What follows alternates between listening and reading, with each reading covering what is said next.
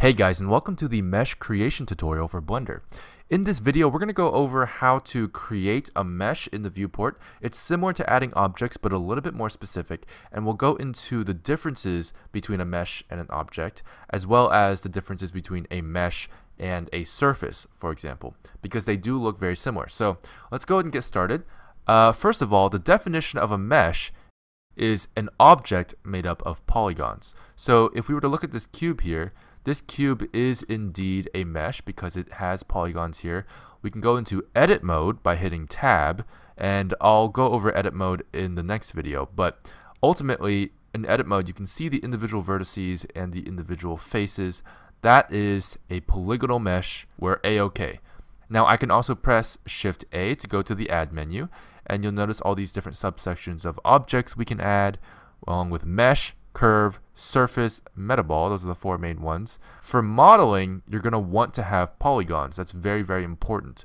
Most of the time, people model with meshes, not with curves or surfaces. So you want to go into this mesh subsection here, and you can choose any one of these. These are all meshes. These are all made up of polygons. I'm going to go ahead and choose the UV sphere so I can compare what the UV sphere looks like, which is a mesh, a polygonal mesh, and compare it with the surface NURBS sphere. Now, these two things look very similar. As you can see, I'm going to go ahead and drag that out. This is the NURBS sphere, which is a surface, and this is the UV sphere, which is a polygonal mesh.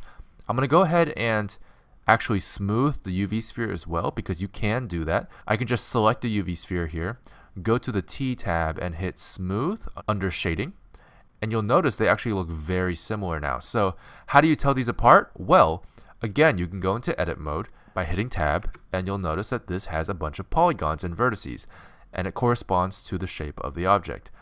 That means that this is made up of polygons. What you see is what you get. However, with surfaces, surfaces are by definition a mathematical representation of a shape. So in this case, the sphere, it's not made up of polygons, but rather mathematical equations and formulas that form this perfect sphere, and doesn't give you a lot of room to edit. So I'm going to go ahead and hit tab with this object selected, which is the NURBS sphere, and you'll notice it looks very different.